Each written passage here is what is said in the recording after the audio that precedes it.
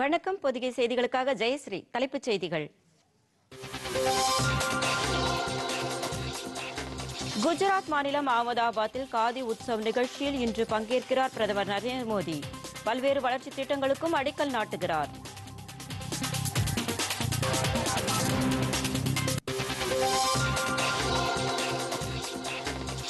வெளியுறவுத்துறை அமைச்சர் ஜெய்சங்கர் அர்ஜென்டினா வெளியுறவு அமைச்சருடன் பேச்சு. பாதுகாப்பு, விண்வெளி உள்ளிட்ட துறைகளில் ஒத்துழைப்பு குறித்து விரிவான ஆலோசனை.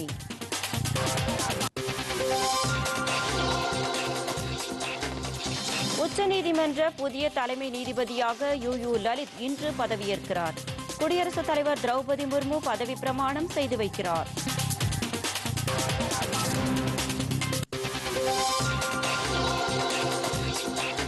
மாணவர்களுக்கு ஆசிரியர்கள் கல்வியுடன் நல்லொழுக்கத்தையும் கற்றுக் கொடுக்க வேண்டும்.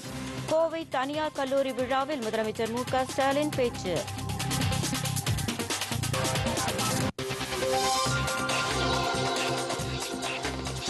ஈட்டி எறிதலில் வரலாற்று சாதனை படைத்தார் நீரஜ் சோப்ரா.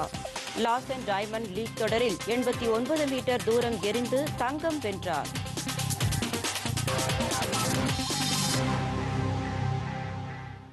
விரிவான செய்திகள். பிரதமர் நரேந்திர மோடி 2 நாள் பயணமாக இன்று குஜராத் செல்கிறார். குஜராத் மாநிலத்தில் பல்வேறு வளர்ச்சித் திட்ட பணிகளுக்கு பிரதமர் அடிக்கல் நாட்டுகிறார்.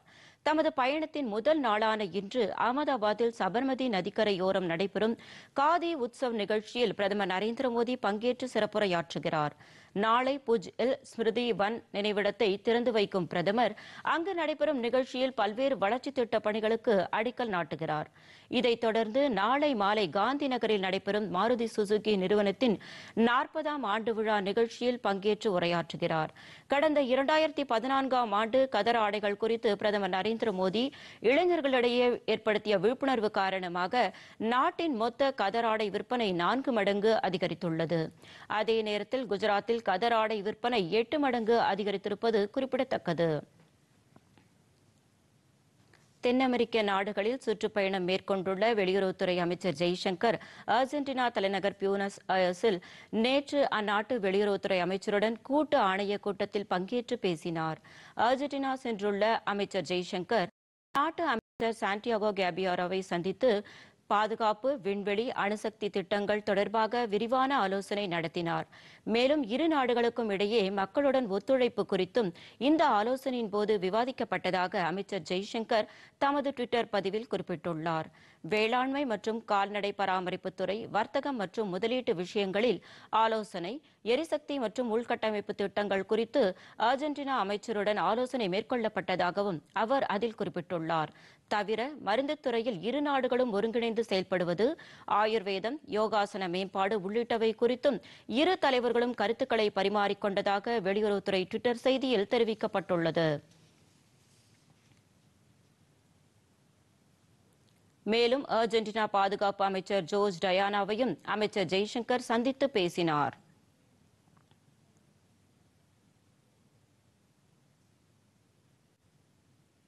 முன்னதாக அர்ஜென்டினா அதிபர் ஆல்பர்டோ பெர்னாண்டஸையும் ஜெய்சங்கர் சந்தித்து பேசினார். மேலும் பியூனஸ் அயர்ஸில் உள்ள மகாத்மா காந்தி சிலைக்கு அமைச்சர் ஜெய்சங்கர் மரியாதை செலுத்தினார். அர்ஜென்டினாவில் வாழும் இந்திய மக்களுடன் அமைச்சர் கலந்துரையாடினார்.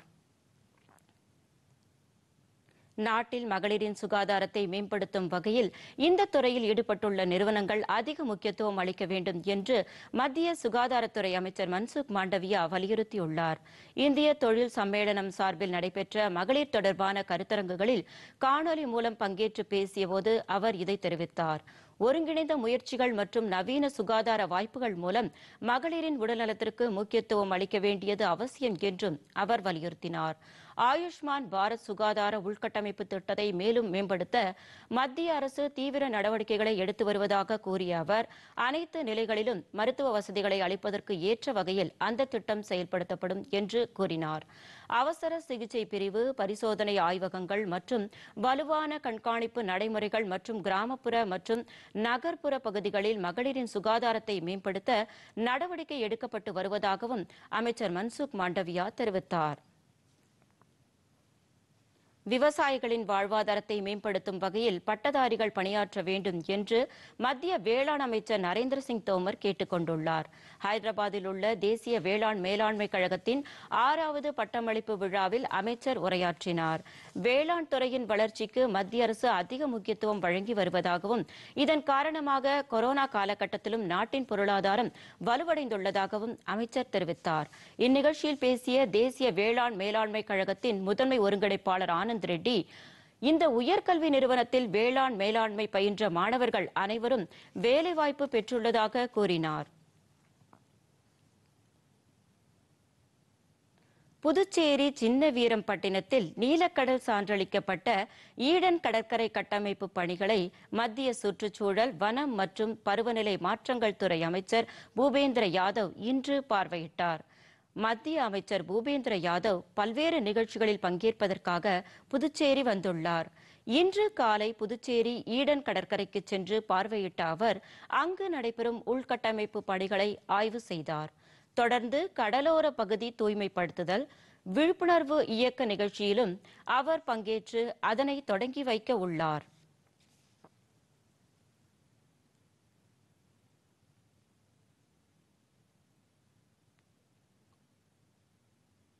திபெத்திய ஆன்மீக தலைவர் தலாய் லாமா புதுதில்லி வந்துள்ளார்.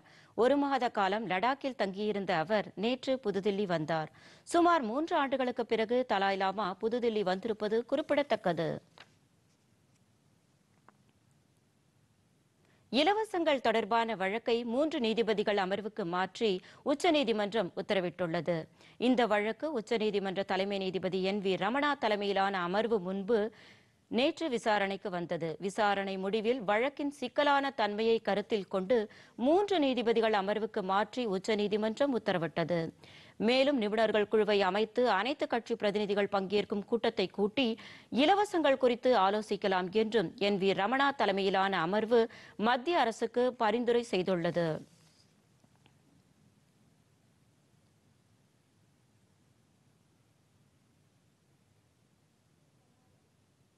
உச்சநீதிமன்ற புதிய தலைமை நீதிபதியாக உதய் உமேஷ் லலித் இன்று பதவியேற்கிறார். உச்சநீதிமன்ற தலைமை நீதிபதியாக இருந்த NV ரமணாவின் பதவிக்காலம் நேற்றுடன் நிறைவடைந்தது. இந்நிலையில் புதிய தலைமை நீதிபதியாக UU லலித் ஏற்கனவே நியமிக்கப்பட்டுள்ளார். இதையடுத்து இன்று குடியரசுத் தலைவர் மாளிகையில் நடைபெறும் நிகழ்ச்சியில் லலித்திற்கு குடியரசுத் தலைவர் திரௌபதி முர்மு பதவி பிரமாணம் செய்து வைக்கிறார். ஏற்கனவே இவர் நீதிபதியாக பதவி வகித்த போது முத்தலாக் தடை உத்தரவு உள்ளிட்ட பல்வேறு வரலாற்று சிறப்புமிக்க தீர்ப்புகளை வழங்கியுள்ளார்.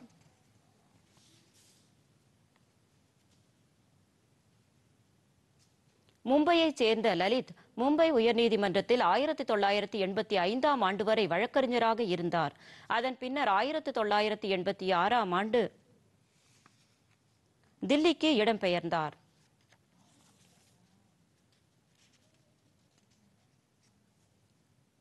நேரலை. புதுச்சேரி வந்துள்ள மத்திய சுற்றுச்சூழல், வனம் மற்றும் பருவநிலை மாற்றங்கள் துறை அமைச்சர் பூபேந்தர் யாதவ் கடலோர தூய்மை பணிகள் மற்றும் விழிப்புணர்வு இயக்கத்தை தொடங்கி வைத்தார். இதற்கான நிகழ்ச்சி புதுச்சேரி கடற்கரையில் தற்போது நடைபெற்று வருகிறது. கடற்கரை பாதுகாப்பு குறித்த விழிப்புணர்வு சைக்கிள் பேரணியும் நடைபெற்றது. இந்த நிகழ்ச்சியில் புதுச்சேரி துணைநிலை ஆளுநர் தமிழிசை சவுந்தரராஜன், முதலமைச்சர் N ரங்கசாமி உள்ளிட்டோர் கலந்து கொண்டனர். அதன் நேரலை காட்சிகளை இப்போது காணலாம்.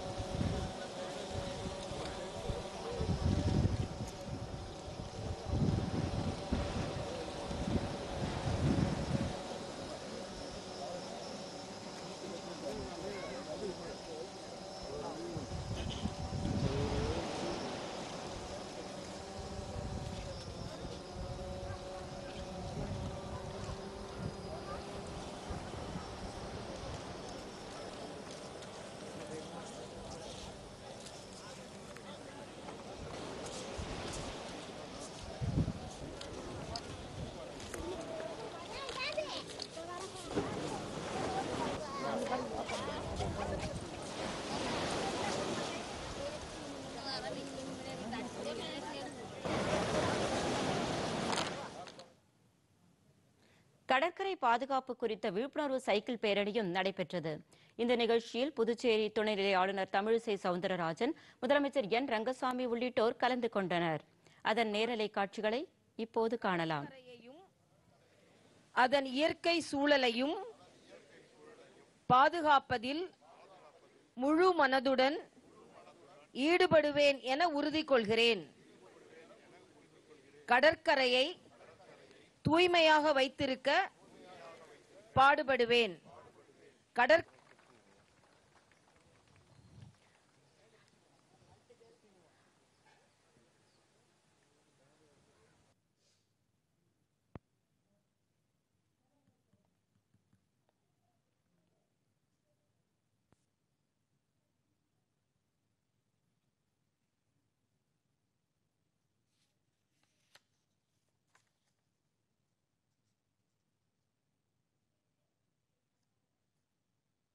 காங்கிரஸ் கட்சியின் மூத்த தலைவரான குலாம் நபி ஆசாத் அக்கட்சியின் அடிப்படை உறுப்பினர் உள்ளிட்ட அனைத்து பொறுப்புகளிலிருந்தும் விலகுவதாக தெரிவித்துள்ளார். இது தொடர்பாக கட்சித் தலைவர் சோனியா காந்திக்கு அவர் அனுப்பியுள்ள கடிதத்தில் காங்கிரஸ் கட்சியில் சேர்ந்தது முதல் தனது பணி செயல்பாடுகளை தெரிவித்துள்ளார். மேலும் மறைந்த முன்னாள் பிரதமர்கள் இந்திரா காந்தி, ராஜீவ்காந்தி ஆகியோருடன் தாம் பணியாற்றியது குறித்தும் அதில் விளக்கமாக தெரிவித்துள்ளார். காங்கிரஸ் கட்சியில் பல பொறுப்புகளை வகித்துள்ள குலாம் நபி ஆசாத் முன்னாள் மத்திய சுகாதாரத்துறை அமைச்சர், ஜம்மு காஷ்மீர் முன்னாள் முதலமைச்சராகவும் பணியாற்றியுள்ளார். காங்கிரஸ் கட்சியில் சீர்திருத்தங்கள் தேவை என வலியுறுத்தி கடிதம் எழுதிய 23 மூத்த தலைவர்களில் குலாம் நபி ஆசாத்தும் ஒருவர் என்பது குறிப்பிடத்தக்கது. சிறிய இடைவெளிக்கு பிறகு செய்திகள் தொடரும்.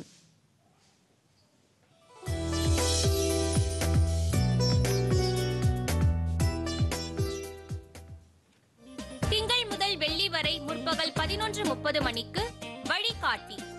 நம் பாரத பிரதமரின் மக்கள் நல திட்டங்கள், நாட்டின் கட்டமைப்பு, மகளிர் மேம்பாடு வளர்ச்சி திட்டங்கள், வேளாண் வளர்ச்சி திட்டம், தொழில் முனைவு, பொருளாதார மேம்பாடு, இன்னும் பல திட்டங்கள் பற்றி துறைசார் வல்லுநர்கள் பங்கேற்கும் வழிகாட்டி. இதன் மறு ஒலிபரப்பு இரவு 11:30 மணிக்கு. பொதிகையுடன் இணைந்திருங்கள். செய்திகள் தொடர்கின்றன. மக்கள் அனைவரும் கண்தானம் செய்ய வேண்டும் என்று புதுச்சேரி துணைநிலை ஆளுநர் தமிழிசை சவுந்தரராஜன் கேட்டுக் கொண்டுள்ளார். புதுச்சேரியை அடுத்த தவளக்குப்பத்தில் உள்ள அரவிந்தர் கண் மருத்துவமனையில் கண்தானம் குறித்த விழிப்புணர்வு நிகழ்ச்சியில் கலந்து கொண்டு கண்தானம் செய்வதன் அவசியத்தை அவர் எடுத்துக் கூறினார். பின்னர் செய்தியாளர்களிடம் பேசிய தமிழிசை சவுந்தரராஜன், வீணாக மண்ணுக்கு போகும் கண் இன்னொருவர் கண்ணுக்கு சென்றால் அவருக்கு பார்வை கிடைக்கும் என்று குறிப்பிட்டார். கண்தானம் செய்வதுடன் அது குறித்த தகவலை குடும்பத்தாரிடம் அனைவரும் தெரிவிக்க வேண்டும் என்றும், மாணவர்கள், பொதுநல அமைப்பினர் மற்றும் தொண்டு நிறுவனங்கள் கண்தானம் செய்வதை ஒரு இயக்கமாக பொதுமக்களிடம் கொண்டு சென்று விழிப்புணர்வை ஏற்படுத்த வேண்டும் என்றும் அவர் கேட்டுக் கொண்டார். முடிவெடுப்பவர்கள் தங்கள் குடும்பத்தாரிடமும் அதை தெரியப்படுத்தி நிச்சயமாக தனது கண்கள் தானமாக கொடுக்கப்பட வேண்டும் என்ற ஒப்புதலை பெற வேண்டும். வீணாக மண்ணுக்கு போகும் நமது கண் இன்னொருவரின் கண்ணுக்கு போனால் நிச்சயமாக அவர்களுக்கு பார்வை கிடைக்கும் என்ற வகையில் இன்னும் அதிகமான பேர் கண்தானம் செய்ய முன்வர வேண்டும். இந்த விழிப்புணர்வை மாணவர்கள், பொது தொண்டு நிறுவனங்கள், அரசாங்கத்தினர், தனியார்கள் எல்லோரும் ஒரு இயக்கமாகவே இதை எடுத்துச் செல்ல வேண்டும். கல்வி நிறுவனங்கள் மாணவர்களுக்கு சிறந்த கல்வியை கற்பிப்பதுடன் நல்லொழுக்கத்தையும் கற்பிக்க வேண்டும் என்று முதலமைச்சர் மு.க.ஸ்டாலின் கேட்டுக் கொண்டுள்ளார். கோவை அவினாஷி சாலையில் உள்ள PSG கலை அறிவியல் கல்லூரியின் 75வது ஆண்டு பவள விழா நிகழ்ச்சியில் சிறப்பு விருந்தினராக கலந்து கொண்டு பேசுகையில் அவர் இதை தெரிவித்தார். உயர்கல்வியில் இந்தியாவிலேயே அதிக எண்ணிக்கையிலானோர் தமிழகத்தில்தான் பயின்று வருவதாக தெரிவித்த அவர், கல்வியில் சிறந்த மாநிலமாக தமிழகம் விளங்குவதை நாடே திரும்பி பார்ப்பதாக அவர் குறிப்பிட்டார். ஒரு சில இளைஞர்கள் தவறான பழக்கத்திற்கு அடிமையாவது வருத்தம் அளிப்பதாக குறிப்பிட்ட முதலமைச்சர், அனைத்து கல்வி நிறுவனங்களும் மாணவ மாணவிகளுக்கு சிறந்த கல்வியை வழங்குவதுடன் நல்லொழுக்கத்தையும் கற்பிக்க வேண்டும் என்று கேட்டுக்கொண்டார். காரணமாக அமைந்திருக்கிறது. PSG போன்ற பல்வேறு அறக்கட்டளைகள் தங்களுடைய கல்வி தொண்ட 75 ஆண்டுகளுக்கு முன்னால் தொடங்கியதுதான் இதற்கு அடிப்படையாக அமைந்திருக்கிறது. இந்த வளர்ச்சியை இந்தியாவே வியந்து பார்த்து கொண்டிருக்கிறது. இத்தகைய தமிழ்நாட்டு அறிவு சக்தியை வளர்ப்பதையே தமிழ்நாடு அரசு தன்னுடைய கடமையாக நினைத்து செயல்பட்டுக் கொண்டிருக்கிறது. 5-10 ஆண்டு காலத்தில் தமிழ்நாட்டு இளைஞர்கள் அடைய இருக்கக்கூடிய தகுதியும் உயர்வை நினைத்து நான் உள்ளபடியே பூரிப்படைகிறேன். சென்னையை அடுத்த பல்லாவரம், துரைப்பாக்கம் சாலை மற்றும் மேடவாக்கம், சோழிங்கநல்லூர் சாலைகளில் நெடுஞ்சாலைத்துறையின் சார்பாக வடிகால் அமைக்கும் பணிகளை அமைச்சர் வேலு, மா சுப்பிரமணியன் ஆகியோர் தொடங்கி வைத்தனர். மழைநீர் வடிகால் பணிகள் பல்லாவரம், துரைப்பாக்கம் சாலையில் சுமார் 2.5 கிலோமீட்டர் நீளத்திற்கு மேற்கொள்ளப்பட்டு பக்கிங்காம் கால்வாயை இணைக்கும் வகையில் 70 கோடி ரூபாய் மதிப்பீட்டில் மழைநீர் வடிகால் பணிகள் நடைபெற உள்ளன. இதன் மூலம் பெருவெள்ளம் காலங்களில் மழைநீர் தேங்காமல் இருக்கும் வகையில் நடவடிக்கை மேற்கொள்ளப்பட்டுள்ளது. மேலும் மேடவாக்கம், சோழிங்கநல்லூர் சாலையில் சுமார் 47 கோடி ரூபாய் மதிப்பீட்டில் மழைநீர் வடிகால் பணிகள் நடைபெற உள்ளன. இதன் மூலம் மழைக்காலங்களில் இந்த சாலைகளை சுற்றியுள்ள பகுதிகளில் தண்ணீர் தேங்குவது தவிர்க்கப்படும் என்று மாநகராட்சி அதிகாரிகள் தெரிவித்துள்ளனர். இந்த பணிகளை பொதுப்பணி மற்றும் நெடுஞ்சாலைத்துறை அமைச்சர் வேலு, மருத்துவம் மற்றும் மக்கள் நல்வாழ்வுத்துறை அமைச்சர் மா சுப்பிரமணியன் ஆகியோர் தொடங்கி வைத்தனர். உற்பத்தி மற்றும் ஏற்றுமதி துறையில் தமிழகம் நாட்டின் முன்னோடி மாநிலங்களில் ஒன்றாக திகழ்வதாக மத்திய அரசின் வர்த்தக மற்றும் தொழில்துறை அமைச்சகத்தின் இணைய வணிக சந்தை துறையின் தலைமை செயல் இயக்குநர் PK சிங் தெரிவித்துள்ளார். சிறு, குறு மற்றும் நடுத்தர தொழில் நிறுவனங்களின் சந்தை வாய்ப்புகளை மேம்படுத்துவது குறித்து சென்னை பத்திரிகை தகவல் அலுவலகத்தில் அவர் நேற்று செய்தியாளர்களை சந்தித்து பேசினார். இந்த சந்திப்பின் போது தென்மண்டல பத்திரிகை தகவல் அலுவலக கூடுதல் தலைமை இயக்குநர் அண்ணாதுரை உடனிருந்தார். அப்போது பேசிய PK சிங், தமிழகத்தில் சிறு, குறு மற்றும் நடுத்தர தொழில் நிறுவனங்கள் ஏற்றுமதி தரத்திலான பொருட்களை உற்பத்தி செய்து வருவதாக தெரிவித்தார். இதன் காரணமாக தமிழகத்தில் சந்தை வாய்ப்புகளை அதிகரிக்க நடவடிக்கை எடுக்கப்பட்டுள்ளதாக அவர் கூறினார். தேசிய அளவிலான ஜெம் இணைய சந்தையில் மற்ற மாநிலங்களை ஒப்பிடும்போது தமிழகத்தில் குறைவான பதிவுகள் செய்யப்பட்டிருப்பதாகவும் இதனை அதிகரிக்க நடவடிக்கை எடுக்கப்பட்டிருப்பதாகவும் அவர் கூறினார். தமிழக தொழில் முனைவோர் இந்த இணையதள வாய்ப்பை பயன்படுத்திக் கொள்ள வேண்டும் என்று அவர் கேட்டுக்கொண்டார். When we started this, we took the wrong approach because we tried to customize the IFMS integration for each state. So that was requiring a huge amount of effort. So now what we are doing is we are making a common set of APIs based on the union of all the requirements. We'll expose those APIs, the states can just pick and choose which one they want to do, and then the integration becomes smoother. So that common set of APIs should be rolled out by this month, and then we'll start approaching the finance department of each state for an integration so that the payments can be very clearly monitored. நாட்டில் corona தொற்றிலிருந்து குணமடைந்தோர் விகிதம் 98.61% உள்ளதாக மத்திய சுகாதார அமைச்சகம் தெரிவித்துள்ளது. நாட்டில் புதிதாக 10,256 பேருக்கு கொரோனா தொற்று உறுதி செய்யப்பட்டுள்ளது. கடந்த 24 மணி நேரத்தில் 13,528 பேர் கொரோனா தொற்றிலிருந்து குணமடைந்துள்ளனர். கொரோனாவுக்கு தற்போது 90,707 பேர் சிகிச்சை பெற்று வருவதாக மத்திய சுகாதார அமைச்சகம் தெரிவித்துள்ளது. தமிழகத்தில் புதிதாக 539 பேருக்கு கொரோனா தொற்று உறுதி செய்யப்பட்டுள்ள நிலையில் 628 பேர் தொற்றிலிருந்து குணமடைந்துள்ளனர். தொற்று காரணமாக ஒருவர் உயிரிழந்துள்ளார். புதிதாக சென்னையில் 90 பேருக்கும், கோவையில் 69 பேருக்கும், செங்கல்பட்டில் 40 பேருக்கும் கொரோனா தொற்று உறுதி செய்யப்பட்டுள்ளதாக மாநில சுகாதாரத்துறை தெரிவித்துள்ளது. உலக அளவில் கொரோனா தொற்றால் இதுவரை 60,47,12,036 பேர் பாதிக்கப்பட்டுள்ளனர். தொற்று காரணமாக இதுவரை 64,84,863 பேர் உயிரிழந்துள்ளனர். நோய் தொற்றிலிருந்து 57,95,50,506 பேர் குணமடைந்துள்ளனர். நாடு முழுவதும் இதுவரை 211 கோடிக்கும் மேற்பட்ட கொரோனா தடுப்பூசிகள் செலுத்தப்பட்டுள்ளதாக மத்திய சுகாதார அமைச்சகம் தெரிவித்துள்ளது. நாடு முழுவதும் இதுவரை 211,36,76,071 கொரோனா தடுப்பூசிகள் செலுத்தப்பட்டுள்ளதாக மத்திய சுகாதார அமைச்சகம் தெரிவித்துள்ளது. ஒரே நாளில் 21,20,127 தடுப்பூசிகள் செலுத்தப்பட்டுள்ளன.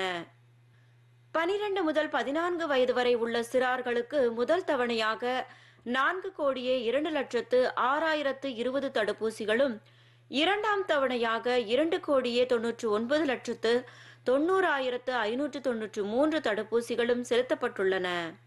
நாடு முழுவதும் இதுவரை 14,95,80,605 பூஸ்டர் தடுப்பூசிகள் செலுத்தப்பட்டுள்ளதாக மத்திய சுகாதார அமைச்சகம் தெரிவித்துள்ளது. தமிழகத்தில் பூஸ்டர் தடுப்பூசிகள் உட்பட 12,22,44,074 தடுப்பூசிகள் செலுத்தப்பட்டுள்ளன. புதுச்சேரியில் இதுவரை 20,29,145 தடுப்பூசிகள் செலுத்தப்பட்டுள்ளதாக அறிவிக்கப்பட்டுள்ளது. தொடர்வது விரைவுச் செய்திகள்.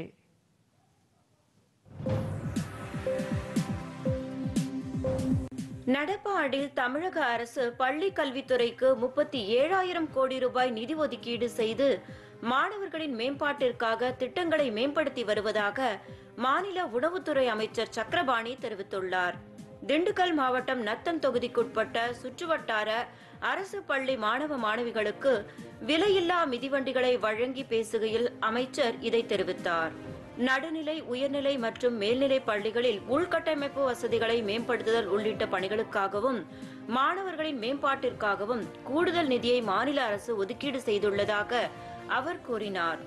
மாணவர்கள் கல்வியுடன் விளையாட்டிலும் சிறந்து விளங்க வேண்டும் என்றும் அமைச்சர் அறிவுறுத்தினார். MBBS, BDS உள்ளிட்ட இளநிலை மருத்துவ படிப்புகளுக்கான நீட் தேர்வு முடிவுகள் செப்டம்பர் 7ஆம் தேதி வெளியிடப்படும் என்று தேசிய தேர்வு முகமை அறிவித்துள்ளது. இந்த தேர்வு கடந்த மாதம் 17ஆம் தேதி நாடு முழுவதும் நடைபெற்றது. 3,500 மையங்களில் நடைபெற்ற இந்த தேர்வை 18 லட்சத்திற்கும் மேற்பட்டோர் எழுதினர். தேர்வுக்கான மாதிரி விடைகள், விடைத்தாள் மாதிரிகள் ஆகியவை வரும் 30ஆம் தேதி இணையதளத்தில் வெளியிடப்படும் என்று அறிவிக்கப்பட்டுள்ளது. விடைகளில் ஆட்சேபனைகள் இருந்தால் மாணவர்கள் 200 ரூபாய் கட்டணம் செலுத்தி தெரிவிக்கலாம் என்றும் NTA தெரிவித்துள்ளது.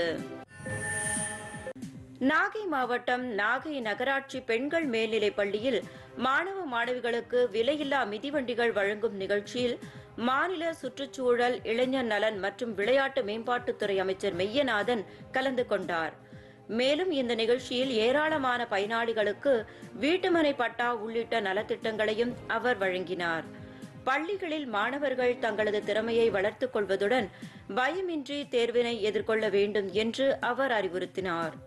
இதேபோல் மயிலாடுதுறை மாவட்டத்தில் அரசு மற்றும் அரசு உதவி பெறும் பள்ளி மாணவர்களுக்கும் விலையில்லா மிதிவண்டிகளை அமைச்சர் மெய்யநாதன் வழங்கினார்.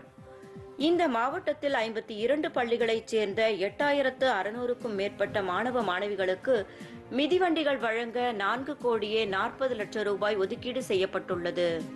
முதற்கட்டமாக 45 மாணவ மாணவிகளுக்கு நேற்று நடைபெற்ற நிகழ்ச்சியில் அமைச்சர் மிதிவண்டிகளை வழங்கினார்.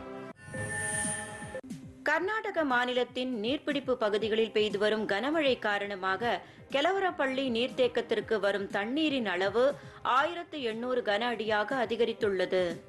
அணையிலிருந்து 1,600 கன அடி நீர் வெளியேற்றப்படுவதால் தென்பெண்ணை ஆற்றின் கரையோர பகுதி பாதுகாப்பாக இருக்குமாறு மாவட்ட வருவாய்த்துறை வேண்டுகோள் விடுத்துள்ளது. அணையின் மொத்த கொள்ளளவான 42 அடிக்கு தற்போது 41 அடி வரை தண்ணீர் நிரம்பியுள்ளது. ஆற்றில் பொதுமக்கள் யாரும் இறங்க வேண்டாம் என்றும் கால்நடைகளையும் இறக்க வேண்டாம் என்றும் மாவட்ட நிர்வாகம் கேட்டுக் கொண்டுள்ளது. கள்ளக்குறிச்சி மாவட்டம் கல்வராயன் மலைப்பகுதியில் பெய்த கனமழை காரணமாக பெரியார் நீர்வீழ்ச்சியில் வெள்ளப்பெருக்கு ஏற்பட்டுள்ளதால் நீர்வீழ்ச்சிகளில் குளிக்க சுற்றுலா பயணிகளுக்கு தடை விதிக்கப்பட்டுள்ளது. இந்த மலைப்பகுதியில் வெள்ளிமலை, தாழ்பாச்சேரி, மேல்பாச்சேரி ஆகிய இடங்களில் நேற்று சுமார் 2 மணி நேரம் இடியுடன் கூடிய கனமழை பெய்தது. இதனால் பெரியார் நீர்வீழ்ச்சியில் வெள்ளம் அதிகரித்து வெள்ளப்பெருக்கு ஏற்பட்டுள்ளது. இந்த நீர்வீழ்ச்சிக்கு வரும் சுற்றுலா பயணிகள் அருவியில் குளிக்க மாவட்ட நிர்வாகம் தடை விதித்துள்ளது. மேலும் கோமுகி அணைக்கு நீர்வரத்து அதிகரித்து அணையின் நீர்மட்டம் அதிகரித்துள்ளதால் விரைவில் அணையிலிருந்து தண்ணீர் திறக்கப்படும் என்று பொதுப்பணித்துறை அதிகாரிகள் தெரிவித்துள்ளனர். புதுச்சேரியை சேர்ந்த அரவிந்த் ராஜா என்பவருக்கு மத்திய அரசின் நல்லாசிரியர் விருது வழங்கப்பட உள்ளது. நாடு முழுவதும் 46 பேர் நல்லாசிரியர் விருதுக்காக தேர்வு செய்யப்பட்டுள்ளனர். புதுச்சேரி முதலியார்பேட்டை அர்ஜுன சுப்பராயர் உயர்நிலைப் பள்ளியில் ஆசிரியராக பணியாற்றும் அரவிந்த் ராஜாவும் விருதுக்காக தேர்வு செய்யப்பட்டுள்ளார். கடந்த 20 ஆண்டுகளாக ஆசிரியர் பணியில் உள்ள தனக்கு விருது கிடைத்திருப்பது மகிழ்ச்சி அளிப்பதாகவும் இதற்காக மத்திய மாநில அரசுகளுக்கு நன்றி தெரிவிப்பதாகவும் அவர் கூறினார். என்னுடைய பணி அனுபவம் 20 ஆண்டுகள். என்னுடைய பணி சேவையை பாராட்டி இந்திய அரசானது தேசிய நல்லாசிரியர் விருது வழங்கியுள்ளது. மிகுந்த மகிழ்ச்சி அடைகிறேன். என்னுடைய நன்றியை இந்திய அரசுக்கும் புதுச்சேரி அரசுக்கும் மற்றும் கல்வித்துறை இயக்குனர், கல்வித்துறை செயலர், தலைமை ஆசிரியர், பெண் கல்வி இணை இயக்குனர், ஆசிரியர் பெருமக்கள், மாணவ செல்வங்கள் என அனைவருக்கும் என்னுடைய சிரம் தாழ்ந்த நன்றியை தெரிவித்துக் கொள்கின்றேன்.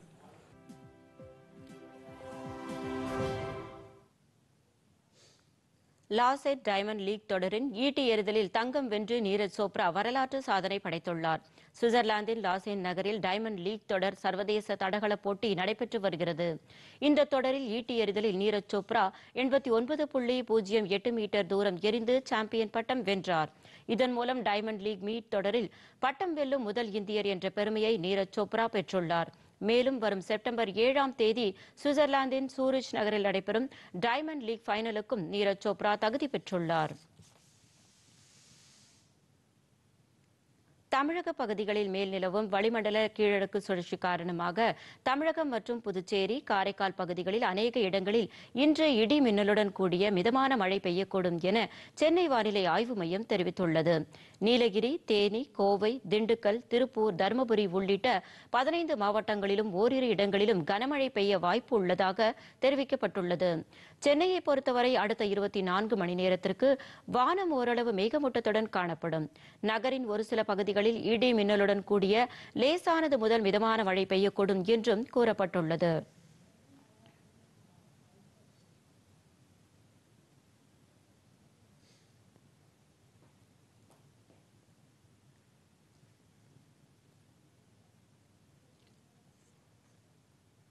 மீண்டும் தலைப்புச் செய்திகள். குஜராத் மாநிலம் அகமதாபாத்தில் காதி உற்சவ் நிகழ்ச்சியில் இன்று பங்கேற்கிறார் பிரதமர் நரேந்திர மோடி. வளர்ச்சி திட்டங்களுக்கும் அடிக்கல் நாட்டுகிறார்.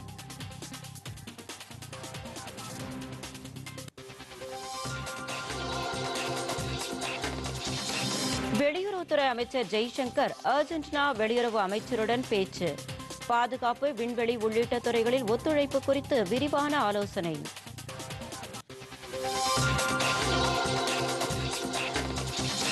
உச்சநீதிமன்ற புதிய தலைமை நீதிபதியாக யூ லலித் இன்று பதவியேற்கிறார். குடியரசுத் தலைவர் திரௌபதி முர்மு பதவி பிரமாணம் செய்து வைக்கிறார்.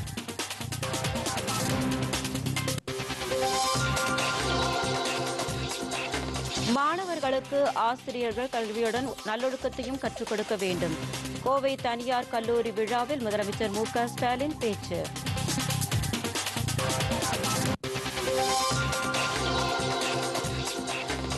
ஈட்டி எறிதலில் வரலாற்று சாதனை படைத்தார் நீரஜ் சோப்ரா. லாசென் டைமண்ட் லீக் தொடரில் 89 மீட்டர் தூரம் எறிந்து தங்கம் வென்றார்.